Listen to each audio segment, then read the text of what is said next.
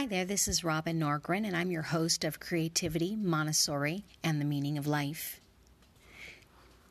I want to open with an excerpt from a book called Montessori Learning in the 21st Century, a guide for parents and teachers by M. Shannon Helfich.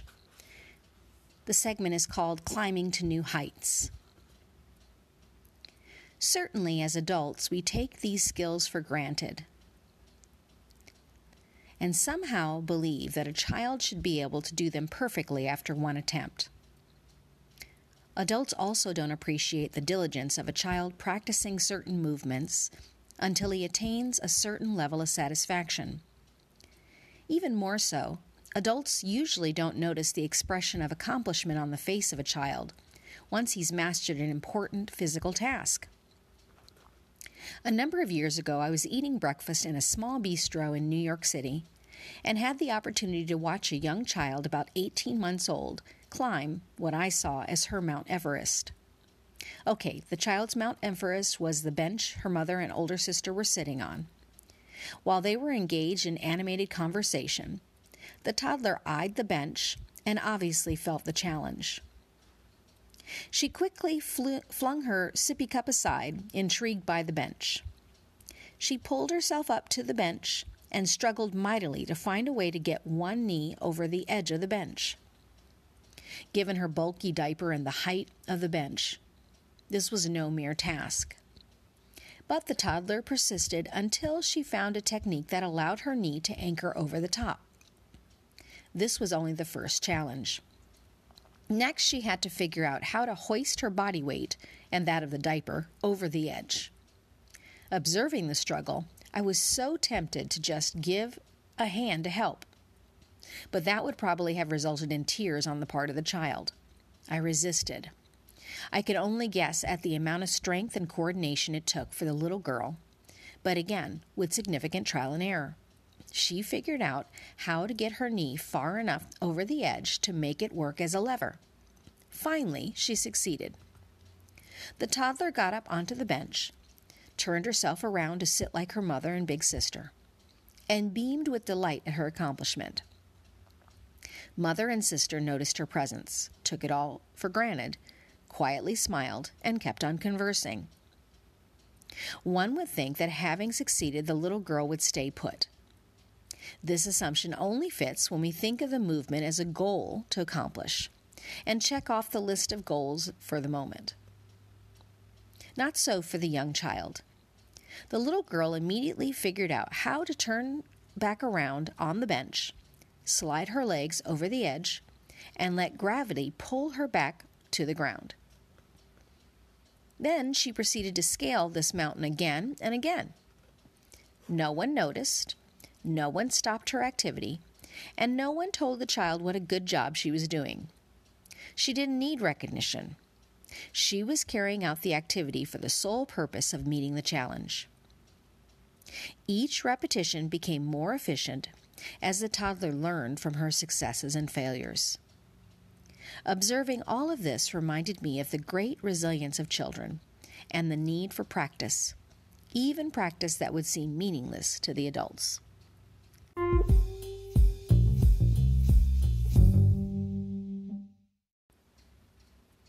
This is a segment from the book Your Creative Peace, Find and Deepen Your Creative Voice While Connecting with God, written by myself, Robin Norgren, and you can actually find this book on my website. Movement in body and in language. I want to start with a quote by Eddie Cantor. Slow down and enjoy life. It's not only the scenery you miss by moving and going too fast. You also miss the sense of where you are going, and why.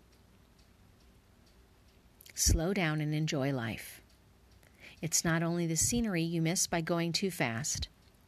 You also miss the sense of where you are going and why. Moving your body. Movement in general. Whatever you bring to this notion of engaging God through your creative engagements, make sure you bring curiosity. For curiosity desires to look at the opportunity to draw deeper and closer to God. Curiosity helps you to inquire more of you when you engage the words in the Bible and you draw in closely. A breeze of, I wonder, might come in handy when trying new things. Some good old-fashioned what if fits the bill as well. All three fall under the same umbrella. I want you to love the Psalms. I want more for you to meet and fall in love with the God of the Psalms. God is textured, meaty, engaging, mysterious, willing to be known.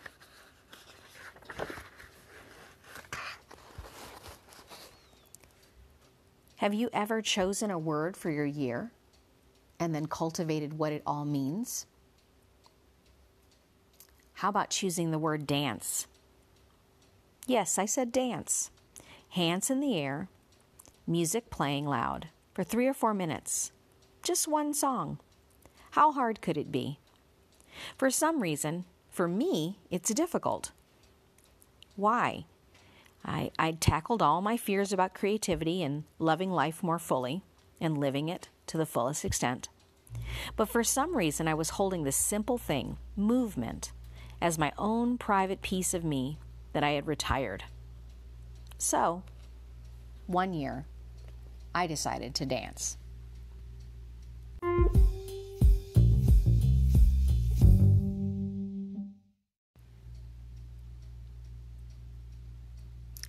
This prayer is from a book called Solo. It's a Bible study written by Eugene Peterson. Here's a Bible verse from the New Living Translation. Ephesians 3:20-21. God can do anything, you know, far more than you could ever imagine or guess or request in your wildest dreams. He does it by not pushing us around, but by working within us, His Spirit deeply and gently within us. Like Paul, ask God for a revelation of the unbelievable, limitless love of Jesus Christ. Ask for strength, for the freedom to live fully, and not just out of a sense of duty. Praise God for His incredible ability to do anything, and so much more than we can imagine. And then ask Him for all you can hope for, knowing that you can trust in His boundaries, His boundless love, and His care for you.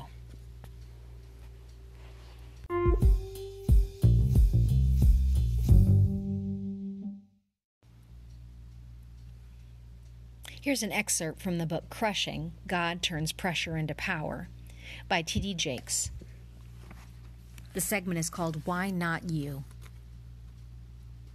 I've been escorted to the breaking points of life many times before.